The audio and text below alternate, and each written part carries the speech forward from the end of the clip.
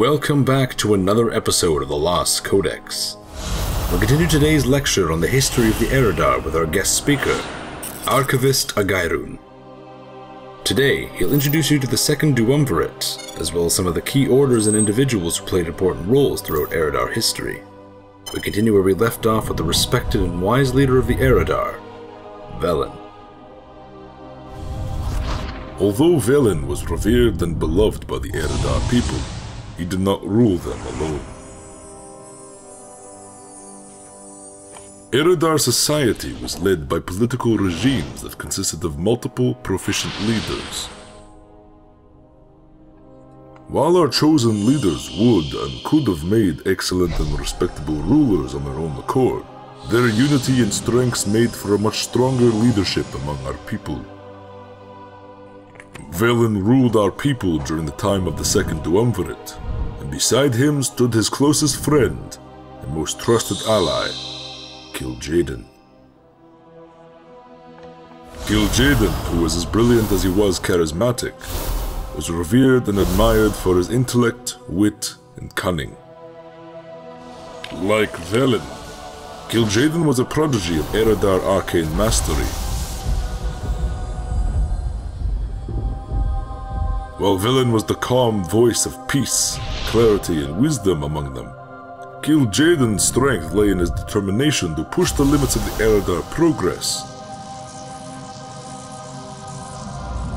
Revealed in the puzzling mysteries of the vast, endless cosmos. Together, Kil'jaeden and Velen ruled over Argus and led the Eredar through an age of peace, harmony, and unparalleled magical innovation. Although the second Duumvirate ruled over the Eredar of Argus, the two leaders looked to a council to assist with the many branches of Argusian society. Some of these councillors served as advisors to Velen and Kil'jaeden, while others represented the different orders of the Eredar across Argus. Among the most important of these orders were the Artificers, the engineers who helped transform Argus into the jewel of the cosmos.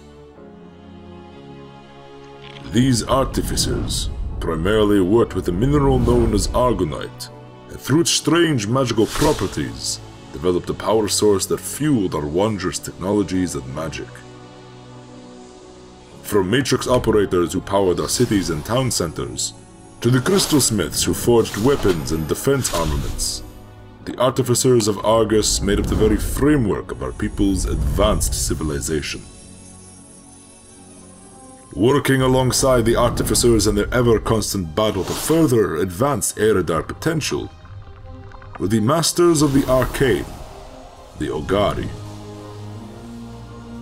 The Augari consisted of three smaller orders: the Consulate, the Scholars, and the Wakeners.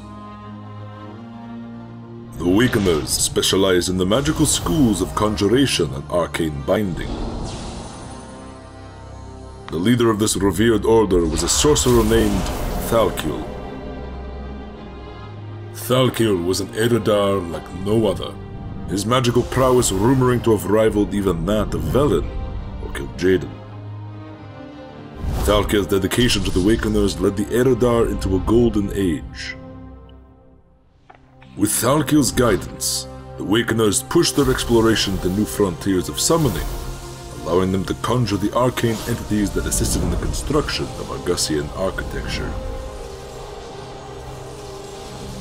Thal'kiel himself devised and created machines that helped focus and draw upon the arcane energies that lurked deep within the planet. Yet despite all of his success, Thal'kiel was never satisfied. He thirsted for new magics to push the limits of our people, new methods to call upon the untapped powers that lay beyond the Eredar's reach. Thal'kiel scried and plumbed the depths of the Great Dark, reaching far beyond Argus for any source of power that hummed and radiated. And one day, Thal'kiel received an answer. A dark, distant voice whispering in his mind. Hello and thank you for watching our second episode on the Eredar history. If you haven't seen me yet, My name is Jeffrey, and I'm the video producer for The Lost Codex. Recently I started to stream some of my behind-the-scenes work on our episodes on our Twitch channel at twitch.tv/lostcodexlore.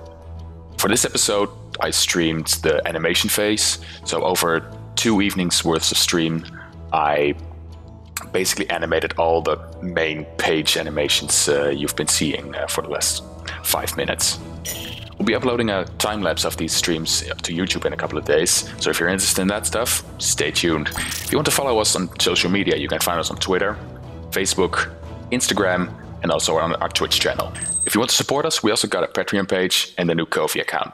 We're actually working to rebrand our Patreon page, and we've got a lot of cool stuff, and we can't wait to share that with you guys. Thanks again for watching our videos, and for the support you've shown us in 2017. See you in the next one.